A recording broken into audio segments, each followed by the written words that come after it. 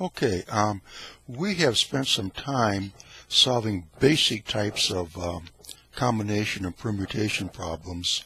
In this video, we're going to look at the binomial expansion theorem, and the reason for it is we want to get proficient in handling it, and we're going to use this as a background as to how to work with generating functions, exponential and ordinary generating functions, because these are going to be very powerful tools for us to solve more complicated permutation and combination type problems.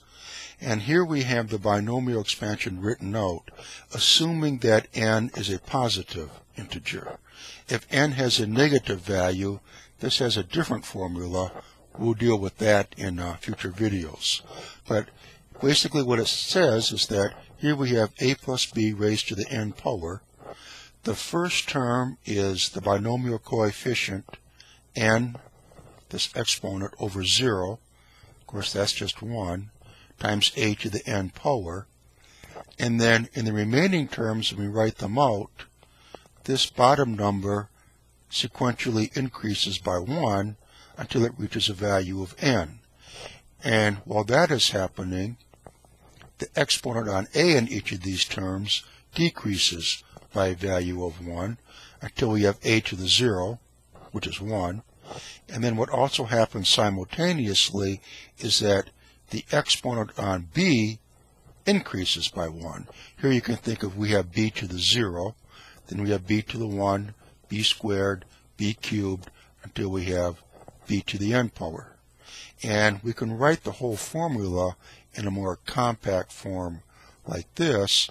We can think of it as we're taking this sum starting at k equals 0, that's this term.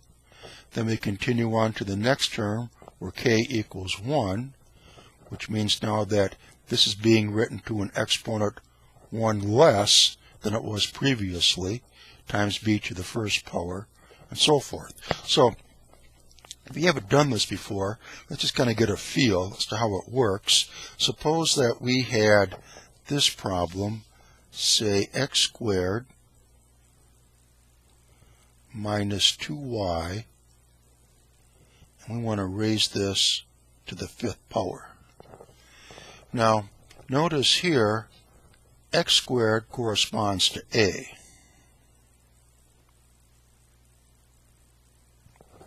And likewise, b, that corresponds to minus 2y, and n equals 5. So let's just follow the formula here and write out these terms that we would expect to have. So here we have n is 5, k is 0, and now we're going to have the a term is this, x squared, to the 5th power. And the b term is raised to the 0 power, so that's just 1, plus we have this binomial coefficient. Let's keep things in focus here. Now we're going to have this term that decreases by 1, that exponent, and now for the b term that increases by 1, so that's just to the 1st power. Moving along, we have the next term, that's this binomial coefficient. Now we're going to have times x squared, not to the 4th power, but to the 3rd power. And then for this term we have minus 2y squared. And we have this term. Now we have x squared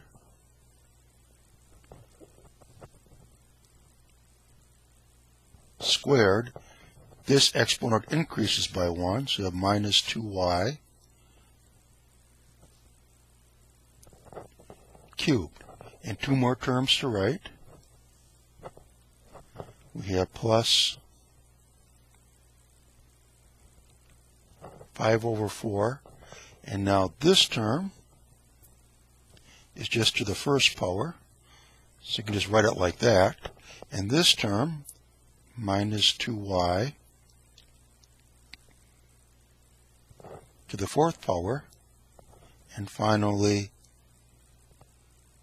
we have this binomial coefficient that sets us up for the last and final term here, where now this would be not to the 1 power, but to the 0 power. That's just 1. And here we have times minus 2y to the fifth. So there it is. All we have to do now is determine these binomial coefficients. And of course, in the previous videos, we've handled these quite a bit, so hopefully you're comfortable in doing that. This obviously is just 1. So we have x squared minus 2y to the fifth power equals 1. That's x to the 10th. Now we have this term. The next one starts off with the binomial coefficient of 5 over 1, and that is just 5. Now here we have, from this term, minus 2, so that's going to give us minus 10 times x to the 8th times y. Let's write this a little bit neater. Okay, now we have this term here plus, now that binomial coefficient of 5 over 2, that is equal to 10. And here we're going to have negative 2 squared. That's going to be plus 4. So this will give us plus 40 times x to the 6th times y squared. And for this term, this also,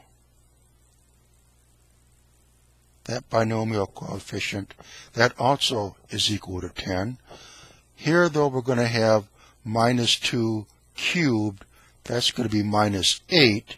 So this will be minus 80 times x to the 4th times y cubed. This right here, this binomial coefficient, that's just 5. Oops. Let's keep things in focus as we move along here. We're up to this term now. This is 5. Here we have minus 2 to the 4th. That's plus 16 times 5 is 80 times x squared times y to the 4th. And finally, this is 1. This is going to be minus 32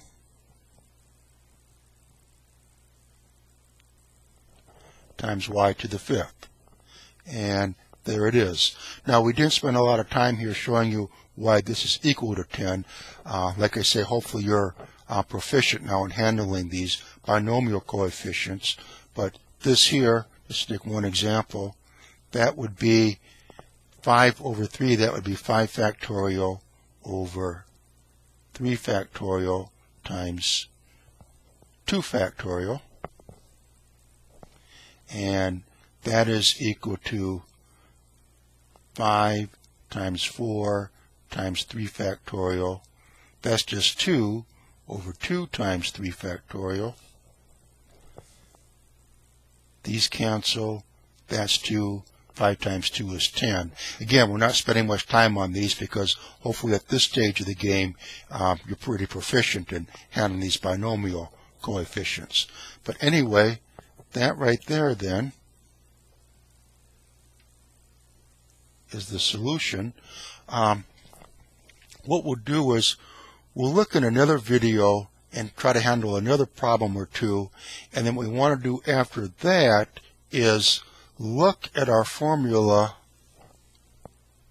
in more detail and try to give not really a formal proof, but more of an intuitive justification as to why when we have two terms like this raised to a power, why it comes out to be this form. We'll do that in another video as well. But okay, that wraps it up for this video. Come back, join us for some more videos. We're going to handle some more of these binomial coefficient problems, and then what we want to do is use this background to see how we can handle ordinary and exponential generating functions, and that in turn will allow us to handle more complicated permutation and combination problems. So come back and join us for those videos.